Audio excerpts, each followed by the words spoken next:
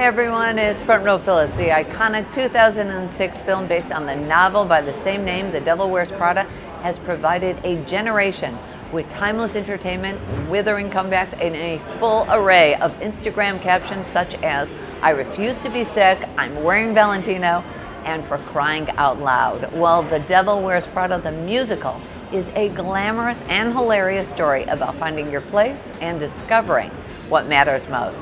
Well, joining us today are the beloved leading ladies, the queen of Broadway. I'm talking about Beth Leavel, who plays Miranda Priestley, and the incredible Taylor Iman Jones, who plays Andy Sachs. Thank you guys for joining us. You're welcome. We are so excited to have you here. We're so excited to have the musical here.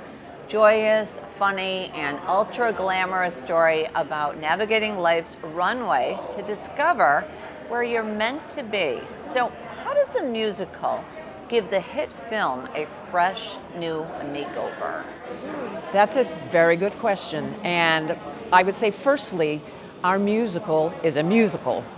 So Andy Sachs and Miranda Priestley actually get to sing some of their feelings and sing some of their lines that you may be familiar with from the movie.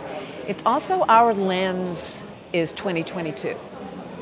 And that informs, it's a different world now than 16 years ago. And most of our creatives, 98% of our creatives are women. So it's a really empowering story about women, journey, authenticity, and entertaining. Yeah, and the 2022 of it all really impacts the representation in our show, which therefore does impact our story. I think it's going to make the show even more accessible for more audience and people out there. And because it's a musical and we do get to sing our feelings, we get a deeper look into all of the characters, not just Andy and Miranda, but Nate and the friends. And it's really cool to experience, like, get to take a deeper look at everybody as they're going through the journey. It's so true, because there's nothing like, you know, they say when you can no longer speak, you have to sing. So we have deeper things to sing about than the movie As it like gets to do, yeah. Right, because it was a film, and now that, you know, it's a live musical. It's really exciting. And to have, you know, just to jump ahead, is that the amazing Sir Elton John. Oh my gosh. I mean, when you heard that, there was one point in rehearsal where he actually, there was a new song being introduced, and he had sent over a demo of him singing, and none of us really heard it because we were going, what is our lives? What is happening right now that we are listening to Sir Elton John sing his original piece that now Chicago will share with us. so Beth, you've played, okay, let's just say a couple divas in your time. Yes, I have. A few divas, from Drowsy Chaperone to Dee Dee Allen in The Prom, which we love, to now Miranda Priestley. So they're all drastically different characters. How do you find the inner diva in all of them, but yet play them a little different? It's interesting. Well, fortunately, I've had phenomenal scripts that it's a very good blueprint of where I need to jump off from. This one included, with great love to the movie. But each, like, people were asking me, it's like, well, you're always funny. You know, you play the funny one. You play the, you know, that you have the belt numbers. And this diva's a little different. And it's a little terrifying how easy she was to access. I think it's because I have two children, two boys, that I've learned how to embrace my inner Miranda quite successfully. But so to be able to find my authentic diva in Miranda has been glorious. She's so much fun to inhabit. She's so much fun, and then I'm dressed in ways I can't even articulate. So there's that. The clothing? Just wait. Just wait. That's what, I mean, just hearing about, oh my gosh, the fashions. I mean, we know the fashions from the movie. Right. And now bring it to, you know, 2022. Oh my gosh. Oh yeah, it's mind blowing. Ian is so good, our costume designer. Yeah. That's another way is gonna make the movie fresh. Fashion has changed over the last 16 years, or there's just more to pull from, and she has dived into every part of her being and is bringing it to our show. So it's so good.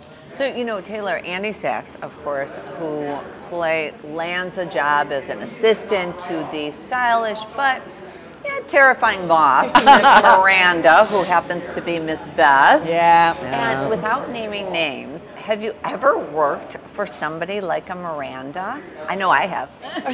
You know, I think I'm fortunate enough to say that I haven't been terrorized quite like that, but I've done a lot of temping. When I've temped in San Francisco, I've done temping in New York, and so that experience I can pull from, of being in new offices, new space, new bosses, new rules. That I can easily relate to.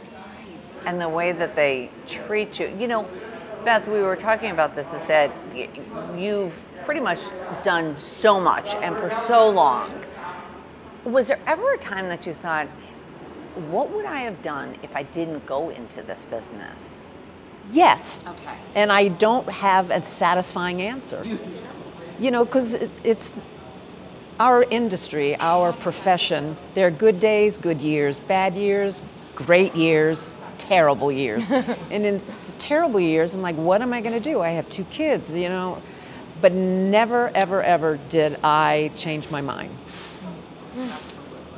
If I had, I'd been an interior decorator. But do you think so? I think so, yeah. I think that's what I would have done. Really? Taylor, what do you use? Hair and makeup. I definitely would have been a hair and makeup. I love doing that on myself, but if there was something else I was could dedicate time to, I love that. Yeah. So for the younger generation, we talked a little bit off camera about that want to go into this business. Yes. What advice would you guys give? I always say believe in yourself more than anybody else on the planet, because it is a hard job and there are good days, bad days, and it's easy to love what you do when you have a job. It is so hard to believe that you'll ever do it again when you don't have a job. Right. And so you have to have faith in yourself, and remember that it's the best thing on the planet. And so as long as you keep working and have patience and have faith, that it will always work out. That's great. I would also say that your singularity is your biggest gift. Don't imitate, learn, always grow, but your singularity is what we need in the world. Oh my gosh, you guys are fabulous. We cannot wait to see you. We cannot wait to share it. We are so excited for opening night. Yay! Oh, thank you. Thank you so much. The Devil Wears Prada the musical, playing July 19th through August 21st at the Nederlander Theater. See you there, Chicago. Devil Wears Prada. That's all.